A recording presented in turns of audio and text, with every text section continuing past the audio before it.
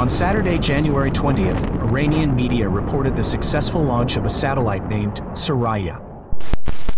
This is the first time that Iranian satellites have reached a 750-kilometer orbit, which is considered one of the country's most important space achievements. The news of the launch of this satellite comes at a time of growing tensions in the Middle East following the start of the Israel-Palestine conflict. Israel has begun a new wave of attacks against Iranian targets in Syria and Hezbollah forces in Lebanon.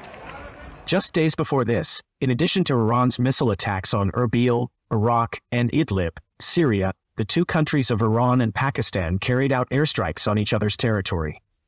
On the other hand, the unprecedented military clashes between the United States and the United Kingdom against Yemen have raised concerns in the energy market and the transit of goods, especially in the Red Sea.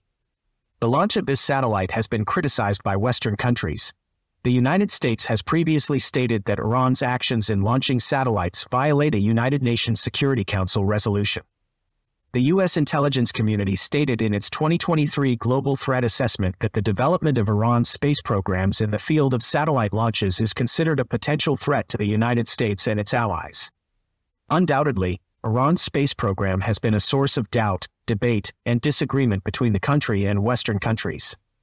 Iran's space program began in earnest in the early 2005 with the launch of the Qaem-100 satellite with Russian assistance, and by the 2010 it had reached a high level of localization with the construction of the Safir satellite launcher and the launch of the Omid satellite.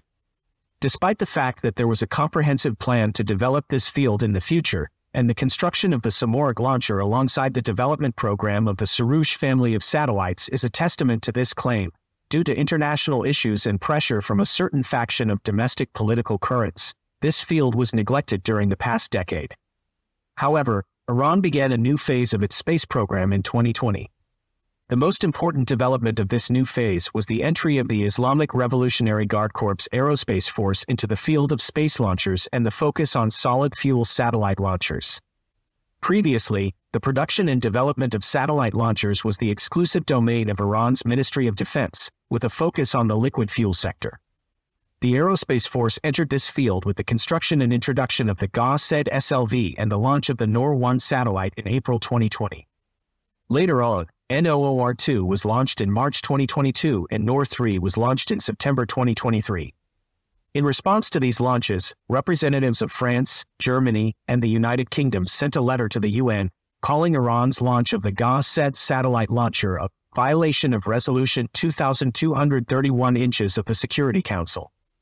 Amidst this controversy, the Aerospace Force unveiled its ambitious plan to develop solid-fuel satellite launchers up to a 36,000-kilometer orbit. According to the Space Development Program of the Aerospace Force Command, Qaem-100, Qaem-105, and Qaem-120 SLVs will be built.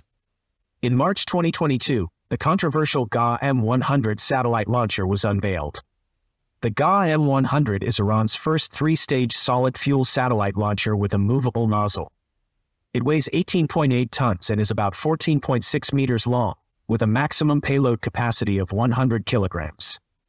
The Qaem-100 can inject satellites weighing 80 kilograms into a 500-kilometer orbit from the Earth's surface, or lighter satellites into a 750-kilometer orbit.